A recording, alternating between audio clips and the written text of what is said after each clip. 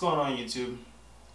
I came here today because I want to talk about something serious. You know, something very, very serious. As you read by the title, you guys know that I'm not buying the Air Jordan 1 Royals.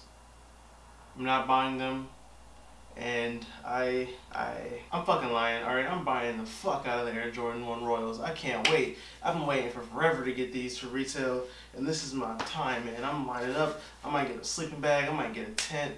Man, I might drive an RV to the mall, park outside of our Finish Line, Foot Locker, and Champs, just all 3 stores. I'm gonna have 3 different versions of me, and we're all gonna park at the same one. I don't know, it's not possible. Alright, it's not possible. We're all gonna park the same RV outside of all 3 stores at the same time. So I'm buying the fuck out of the Air Jordan 1s. Last year's, when the breads came out, you know what happened?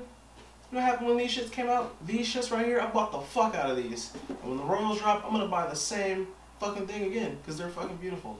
And yeah, that's really just it. I feel like me and every other sneakerhead are on the same page with that, and that's kind of the plan. If by any chance I don't get these, I'm probably gonna burn down an infantry or something. You know, I might have to go full school shooter with these, because I need the Royals. Alright, I will have these.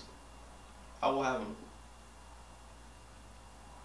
I will have them. The world better, if I don't get these, you better watch out, because I'm coming. If I don't get the Royals, it's over for everybody.